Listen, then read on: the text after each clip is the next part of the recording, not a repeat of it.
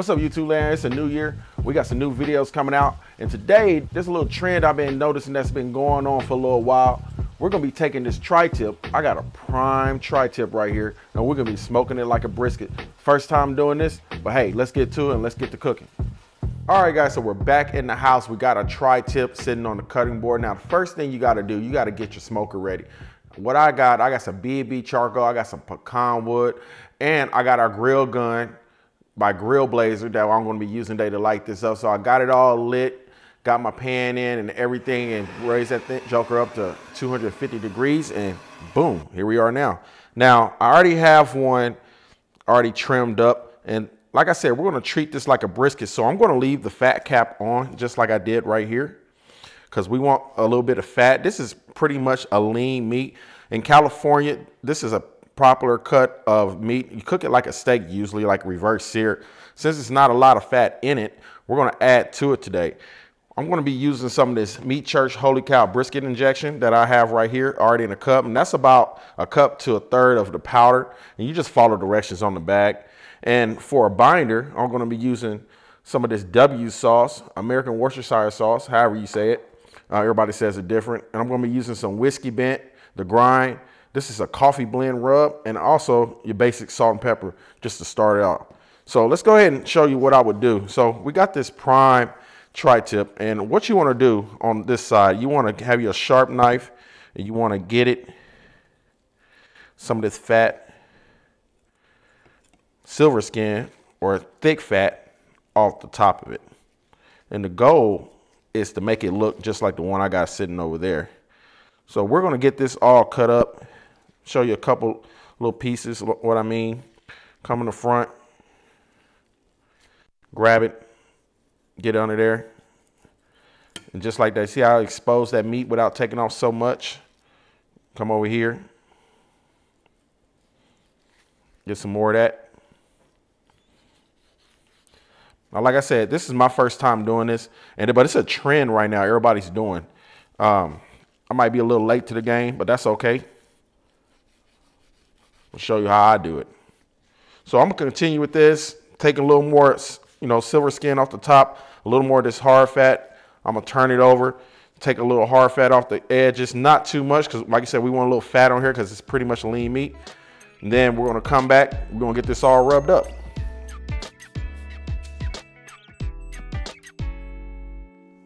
All right, so we got these tri-tips trimmed up how we want to. Now, you can spend all day trying to get every little piece of fat, but we're not gonna do that. I'm not gonna bother your time up like that today. First thing you wanna do, you wanna put some injection in this. Now, you see how the grains are running? This is a key thing to note. Wherever the grains running, you're gonna cut against the grain. So we know when we finish cooking this, we're going to cut this right here in this middle, same right here, and we're going to cut it against the grain like a brisket, and the rest can be cut like the flat. When you're injecting something, you want to inject with the grain, okay? Because you don't want to leave little patches in there. You want it uniform, so I'll get a little bit in there. Not the best injector, but it'll work right there. And kind of move it around. Really, mostly in this small part of the tri-tip is where I really want to get most of it in there. And try to stay with the grain if you can. This is going to add moisture. It's going to add flavor to our tri-tip. We're trying to put as much as we can in there because it's such a small piece of meat. We want to incorporate all the moisture, like I said, as we can, and a little more fat at the end. Let's go over here. Kind of pull out. You can just rub some of that juice over that. Get a little more over here. I really like this injection. It has a lot of flavor in it. Get a little more. Get some more here on the thicker side. You can see it kind of puff up as you do it. You see the meat puff up. That means all that moisture is going to end up spreading. You can tell this one has a little more fat in it towards the back. I'm going to say kind of like the point. Get some more of these small parts. Oh, there you go. It's a squirter. There it is. All right, so we got enough of that on here, and I'm gonna take my hand. I don't have a glove. Open up my W sauce. I'm gonna use this as a binder. Now, you don't have to do this, but I want a lot of flavor in this tri-tip. So we're gonna get a little on here. Use your gloved hand, kind of spread it out. Not too much, just enough to coat it so we can get that rub to stick. Do it on this side. Just like that. Okay, turn them over. Put it on this side. Now, as you can see, I didn't take the fat off the top. Some people like to, some people don't. But we're gonna cook this like a brisket, and so in my mind, I'm treating it as such. There we go. Get that binder on there. All right, so now I'm gonna turn them back over. Right, I'm gonna do it first, the meat side first, but I'm gonna end it with the bark up. So take a base rub, and I got some brisket seasoning I made. Got some coarse kosher salt, coarse black pepper, and it's got some celery salt and celery seed in it. So go ahead and open that. Sprinkle a little high. Start with the top. And you see how thick those granules are? That's what we want. That's going to help it form a good bark. Just like that. And we're just using it as a base. So I'm going to come over here. And the higher you sprinkle your rub on, the more even coating it's going to have. Kind of keep my hand on the side. That way I can get the edges like that. And if you want to, raise it up. Get the other side. And now, after we do that, we're going to hit it with our coffee rub by the grind. Do the same thing. Put a little more of this on here. This is going to add to much more of our flavor we want. And you're not going to hurt this piece of beef by putting all this rub on it. This beef, guys, it's going to take up all that. Just like that. You see how pretty that looks? That's how we want that. Do the other one.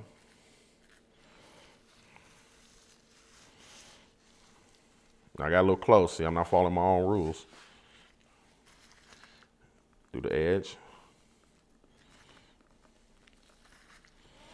Okay. I like to give a little, gentle pat down. That way it can stick. Then turn these jokers over. We'll do the other side. Kind of get the rest of that rub that's sitting on the cutting board like that. Now we got that binder on there. Let's go ahead and give the other side. We're going to cook this fat side up today. Like I said, I got my hand right there to get some of that rub. It's a little part in here you don't want to miss right there under that lip. Let's do the other one. Might want to shake your rub up a little bit. All the granules are not evenly distributed when you're shaking, so you got to even them out yourself by shaking it. Okay, that's enough on that, and then we'll put our final rub on there. Get a good even coating. Make sure you get the back in case I missed that. Okay. All right. Just like that. That's going to help form that bark.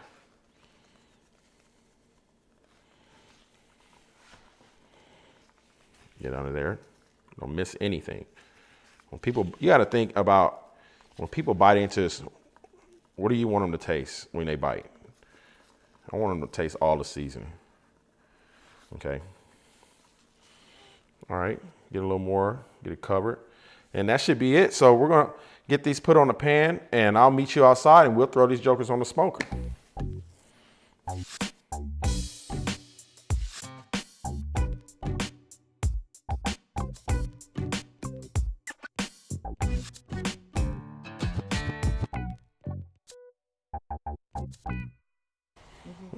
Okay, so now we're outside. Now I already got my smoker going, and I'm going to be using my Weber Summit charcoal grill. I've had this thing for years. This is my baby right here. Got her all cleaned up for the video. I'm going to be using my CyberQ Cloud to hold that temperature. Now, from what I'm seeing, this is going to take about 4 hours to maybe cook. Okay, it's not long. It's a small piece of meat, and let's go ahead and get this thing thrown on there. Now you see I got me a water pan in there for some moisture and to catch some of those drippings. And what I'm going to do is going to put one right here, okay? Kind of like a little yin yang sign, all right? And I'm going to put the other side without messing up that bark a little bit right there. Spread it out a little more. Get my temperature probe a little away from that. And that's how we're going to cook it. I got a little space in there so the heat can come up evenly. Close it down, and in about an hour we'll come out here, spray it. Maybe an hour and a half. If I'm treating it like a brisket, like I said, you know, you don't want to be out here all the time. You know, if you're looking, you ain't cooking, is what the saying is. So let's get it closed. I might give it a little 2 hours. Now, CyberQ should bring it back up to 250. Let's go ahead and relax. Maybe have us a beer or something. Enjoy the weather. 65 degrees here in January in Texas. And stay tuned for more. All right, so let's go ahead and take a look at this. See where we're holding at in temperature. Get it looked at. All right. Look at that. Let's go ahead, and I got my MK4 Thermopen by ThermoWorks, and we're going to stick it right there in the deep part. About 148. Let's test this other one out. Right there, about 148. Kind of even on the temps. We'll bring it up to about at least 165, and then we'll probably get ready to wrap it. In the meantime, got me a little bit of apple cider vinegar, and I got a little bit of water in here. And so let's go ahead and give it a spray. Keep it moist. And that's what we want to do. Go ahead and get this lid closed so we can get smoking.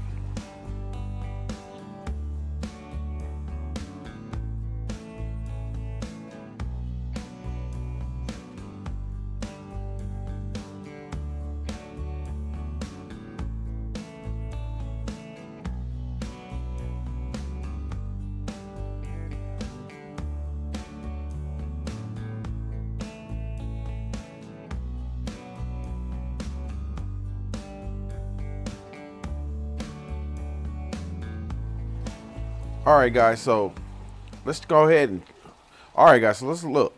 All right, guys, so check this out. You know, it's wintertime. It gets dark fast.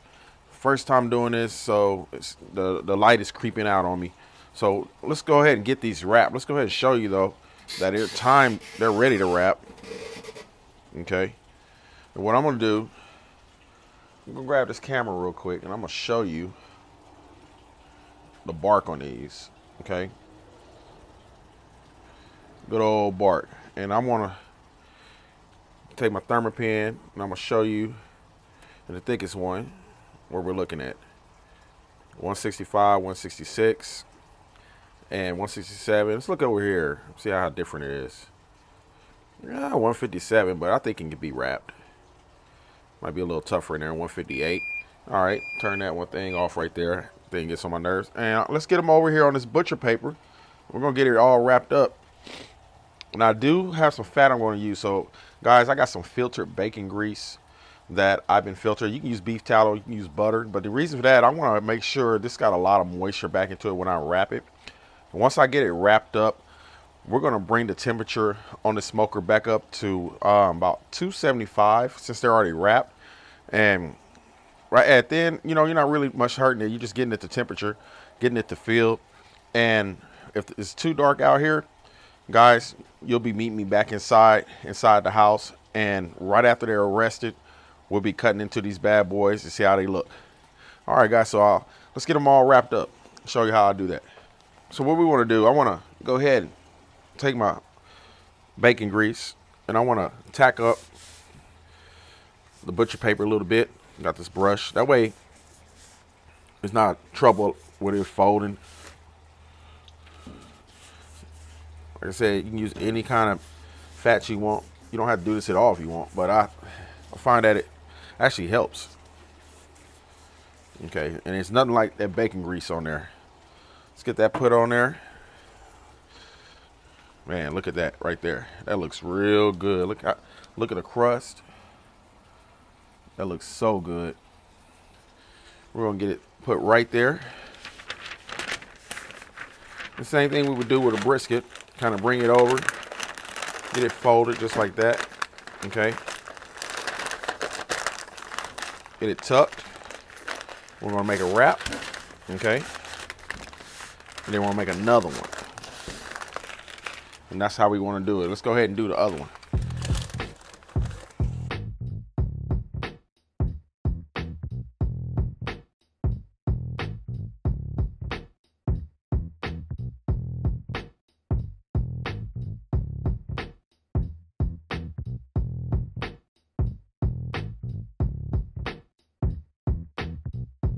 All right, guys, so it's time to get these bad boys off now. As far as time is concerned, you know, first time doing this, and it's looking about almost 6 hours. About 6 hours for it took for these to cook. I wanted to make sure I get these right. I didn't want to rush them and get them off too soon and they weren't real tender. Let's go ahead and look at my ThermalWorks smoke. Looks like one of them, the thickest one, is holding at 203. And I did bring the temp up a little when I moved them up to the top rack. You can see right now the top one is showing about 250 for the Summit. Let's go ahead and look at this. Now I do got some sausage on here I'm gonna be cutting up because we're gonna make some sandwiches. And I wanna go ahead and get this probe in. Ooh, we gotta go through deep. There it is. So 204. Right there. Excuse the shaking on the phone. Let's look at this one over here. 95, 96. Now that one's taking a little bit longer to do it. Okay. But in all, I think it's ready to go. We're going to get these off. We're going to let them rest in the house for about 10, 15 minutes. And we're going to get the slice and see how they turned out. I'm very interested to see if this works well. All right, guys, so it's late. Looks late because it's dark outside, but it's only about 7 o'clock. So all in all, this took me about 6.5 hours with the rest time, a lot longer than I expected. But hey, I wanted to do it how I would do it and get it right. I wanted to come out tender. Now let's look at this. I got the butcher paper. You saw me use some fat. I used that bacon fat. So that should have helped to keep some moisture. Let's get it looked up. Look at this. Now, that's telling me it's going to look juicy. This is supposed to look like a brisket. And so far, man, oh man, look at that juice. Goodness gracious. Look how it's coming up. It's just, it feels real pliable. I'm going to save that juice. Uh-oh. I'm going to save that juice and put it over here on the side. Okay, as much as I can. And like I said, you know, we watched it run the grain, and we're gonna have to cut it right here in the middle. Boy, oh boy. Just a little bit of smoke ring on the bottom, not much, but it looks good. So we're gonna have to cut part of this just like that. You see the grain running? Let's cut it like that.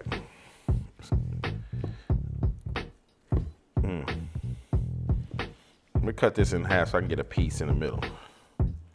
Okay, and cut this one.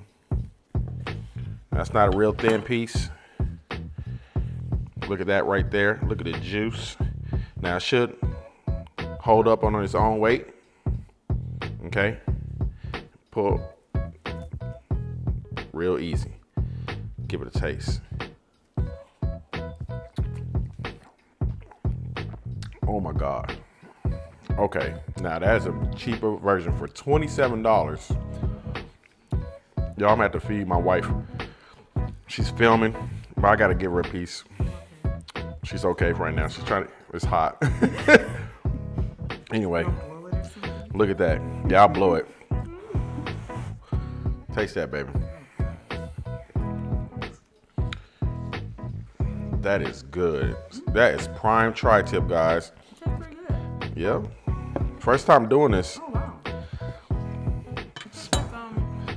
Look at that. Looks real good. Woo. So we can get this all sliced up, guys. We're going to make some sandwiches out of these. I got some bread. I got some candied jalapenos. Let me taste this with a candied jalapeno. Look at that. Give me a little piece right there.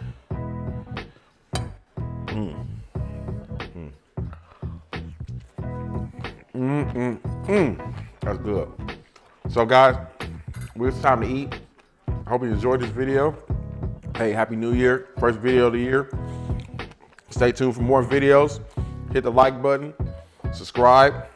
Look for the next video. Hit the instant notification bell, guys. We got more videos coming out. Stay tuned for more toothpicks.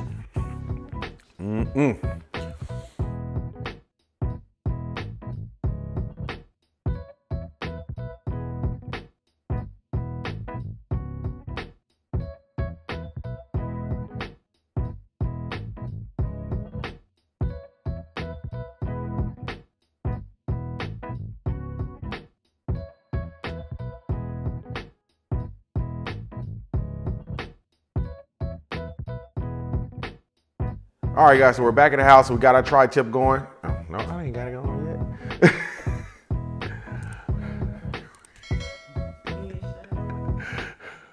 I think I can get it.